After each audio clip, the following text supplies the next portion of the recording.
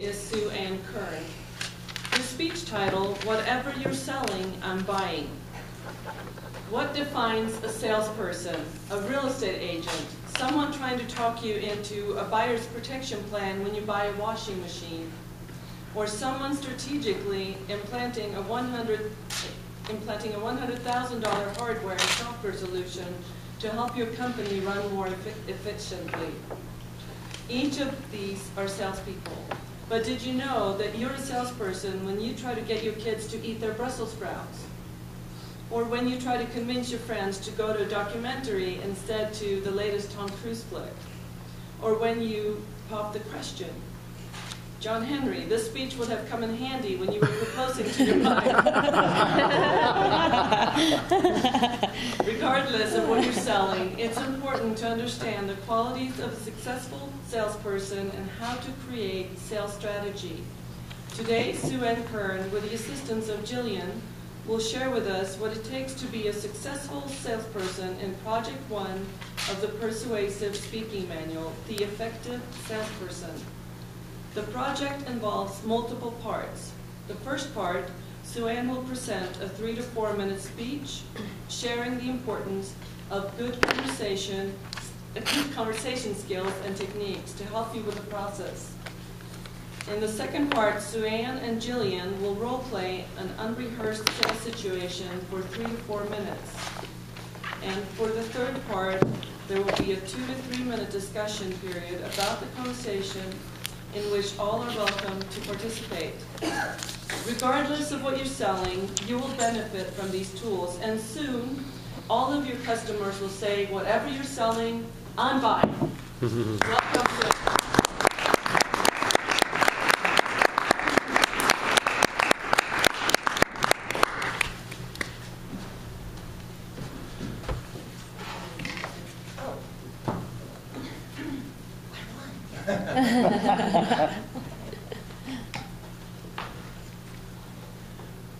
What image comes to mind when I say the word salesperson? Some plaid, laser-clad gent at the used car dealership saying, "That's the deal of the century." Or what about that faceless voice on the other end of the phone at dinner time? Is the lady of the house there? And who remembers door-to-door vacuum cleaner and encyclopedia salesman? I'm surprised we buy anything at all. But truth be told, every one of us needs to be a salesperson from time to time just to get by. We're a salesperson when we apply for a job, when we go to the bank for a loan, or when we try to get our spouse to go to the restaurant we want to go to. You may have heard the phrase, "She's so good she could sell ice to an Eskimo." It's actually a pretty good analogy. You have to know everything there is to know about that block of ice, and you have to convince that Eskimo that they want it, that they need it, and they are willing to spend their hard-earned cash on it. So how do you develop a strategy to sell, regardless of what you're selling? First of all, you have to develop a rapport. You have to find a common ground between you and the buyer and create a comfortable and easy conversation with them so that they can start developing trust with you and like you. Then, you have to uncover the buyer's needs. Sometimes the buyer doesn't even know that they need something. They just know that whatever you're selling looks pretty interesting, or that there's just something missing. They've got some undescribed, unmet need, and it's your job to find that. You have to listen, you have to ask questions, you have to ask more questions, and you have to listen some more. You can ask discovery questions such as, what do you do? How do you do it? When and where do you do it? With whom and with what do you do it? And what kind of problems are you having? How would it be better? How would you like to see it improved? The first two questions help you discover the current situation. The second two questions help you determine whether or not you have a product that will actually fit their needs. And the final two questions help you help the buyer realize that they've got a need that you can help them meet. So listen and practice those excellent communication skills. Now comes the part where you have to show your honesty, your credibility, your knowledge. You have to know your product. You have to know the market. You have to know your competitors. This is when you get to explain the details of your product and keep asking questions, keep listening. Pretty soon, you're going to start noticing some signals from the buyer. Maybe they're interested or not. A nod of the head. A smile. Or a grimace. Maybe a comment like, oh, that might do. Or, I'm not so sure. If you get a negative feel, then it's time to ask more questions. It's time to restart the discovery. Because maybe you jumped to a conclusion too quickly, or maybe you misunderstood. If you get a positive response, then it's time to ask for the sale. Let me repeat. Ask for the sale. Because if that buyer walks out the door and you haven't asked for the sale, all of your hard work may be for naught. So, ask them if they want to sign up. Ask them if they'd like to purchase the product. Ask them if they would like to make an appointment. And pretty soon, you're going to get that sale. You can shake their hand, say thank you, smile graciously, and then think, whatever I'm selling, you just bought. Jillian, would you like to come help me? Jillian and I will be doing a quick little 3 to 4 minute role play.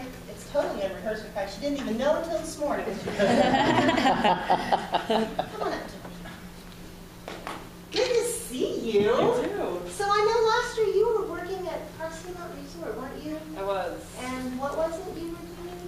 A lot of things. A lot of things. Such as? I was teaching skiing and working in events. In events. Yeah. And I know you're making a job shift now. Yeah. And what does that include? More into the kind of health and wellness. Health and which is wellness. what I'm passionate about. Are you working with someone else or developing your own business? What are you Starting to develop my own business, but also working with a team.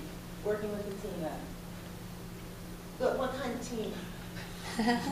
Kind of a team of, industry leaders, really. They're kind of spread out across the U.S., so I'm a little bit isolated here in Utah, where a lot of my team we do a lot of internet connecting and communication. So how do you connect with them? Are you We're a lot on social? Facebook. A lot on Facebook? Yeah, Okay. I found that to be a really, really helpful tool. Now, how do you like Facebook? Because I know that they're always changing. They've always got new things coming out. I don't think I've noticed change at all on Facebook throughout the years. Not at all. Wow. Not really, no. So how is that bubble? Are you using LinkedIn? I use LinkedIn a little bit. That's a little more challenging for me because I never know what to write. It's all to be critiqued on LinkedIn. Well, LinkedIn can be a little challenging too, and then knowing that you're putting yourself out there in front of all these other professionals, but it's a great tool to make those connections. So I don't know if you're aware, but Compass has come out, and there's some classes coming up this fall. Oh, what is the Compass?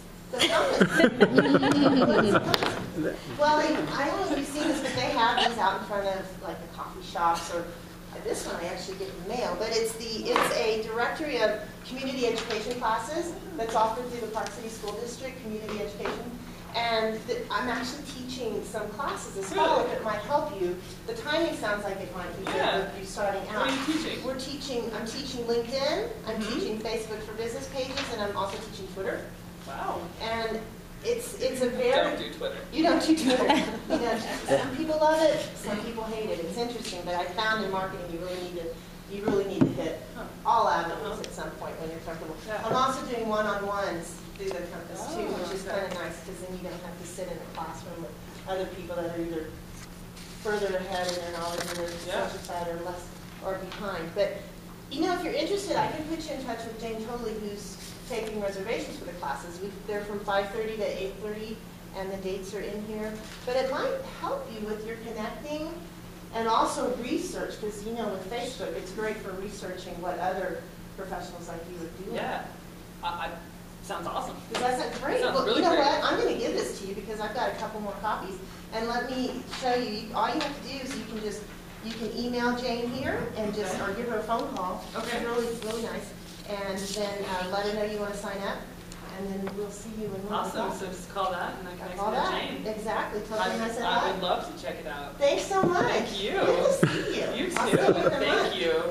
You're welcome.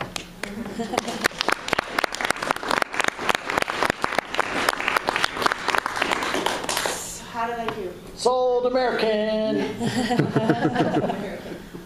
Does anyone have any questions or comments or other wisdom that they can impart? Julio. Do you have her phone number or her email address to follow up? Because I she do. used to delete this paper. You are very, very correct with that. And that is part of the credibility that you need to develop with your buyer. Following up, if you promise to give them information, send them the information quickly. Follow up. Hey, did you get a chance to talk to Jane yet? Do you have any questions? You don't want to be overbearing, but that's a very good point, Julio. Thank you. And I had a question about asking right up front what, or making it, making the other person aware up front that you have something that you're selling, because that there seemed to be a little discomfort, like, okay, you know, why are you asking all these questions without establishing a reason for asking all those questions? I appreciate that question, and my comment, my response to that is that we have 3 to 4 minutes. When I first wrote my speech, it was 8 minutes long. How can I teach someone to sell something in 4 minutes? But you're right, you want to develop that rapport. Many times when this happens, you're in a conversation with someone, whether, in my case, it would be more social. I would be out at a Chamber of Commerce meeting, or I'd be at a coffee shop. But you may be in your business, you may be in your storefront, or you may be at a trade show. So the fact that that person's already there shows that there is some sort of interest, some sort of intrigue, some sort of possible confusion. They just may be looking around thinking, And then that's the way you can start the question. So, you know what Toastmasters? Have you heard of Toastmasters? So, but 4 minutes is a challenge.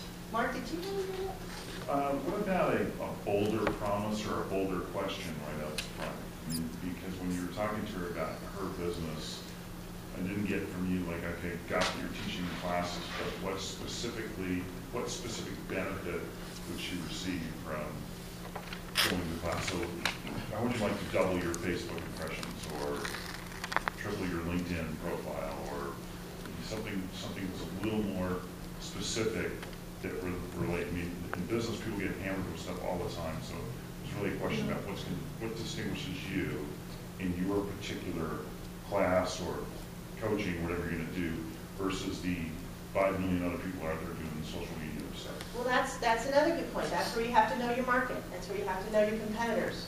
And when you have time, then you can get into those details. You can talk to them about why you should be working. This is what I do with my clients. One of my taglines is, I can do what you